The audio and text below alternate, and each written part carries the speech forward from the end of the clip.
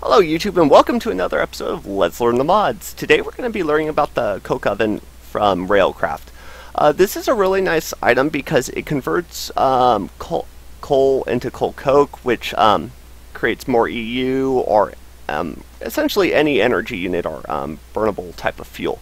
As you can see, like for this alone, it's 72k EU per tick, whereas this is only 40k EU. A very, very, very nice for such a free thing. All you really need is clay and sand to make this. So we take our coke oven bricks, we build them like this.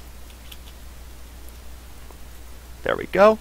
And this thing is also used to create creosote oil. Creosote oil is used in Railcraft to actually make rails. And this is how you get creosote oil. Alright, so down here I have a few ways to automate it. For example, we have an ME system here. Now this has extra cells, so I also am using fluid buses right here. So as you can see, we got a fluid import bus. This will import any fluid that's created. We have an export bus here, which takes the blocks of coal coke and is active with a redstone signal and moves stacks at a time. We then have this over here that says, hey, if there's not 64 blocks of coal coke in the ME system, emit a redstone signal, which will basically turn on the export bus. And then we have an import bus to just take everything out that's produced in terms of solid. Alright, over here we have a really, really archaic way to do this.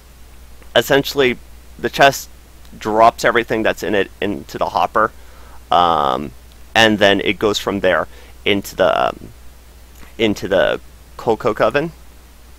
And here we have just a basic wooden fluid pipe, which is not even facing the right direction, extracting into the resonant portable tank. That's where the creosote oil will go.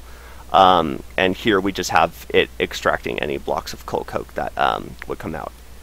Over here we have kind of a similar fashion, only it's a little more automated. I don't have it set to extract anything because you already see that over there. Basically, this is a iron AND gate. All I really need was to say, hey, if there's space in the inventory, emit a redstone pipe signal.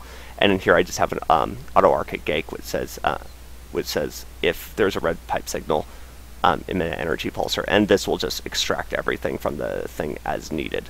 All right, moving on. Over here, we have an item duct system.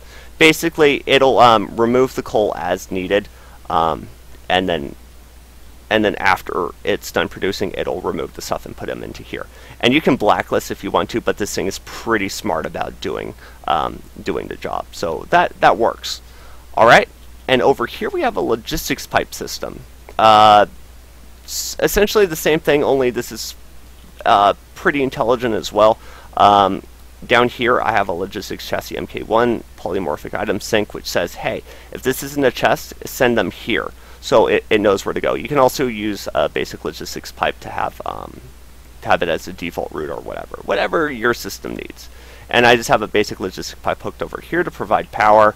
One here to be the junction, so it can still talk with each other. And then we have a provider logistics pipe, which means this can provide it to the system when requested. And here we have supplier pipe, which says, hey, keep this supplied whenever you get the chance. And then we have here a logistics chassis MK1, which has an extractor module.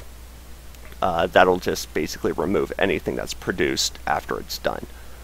So that's the basics of the coal coke ovens and how to automate them.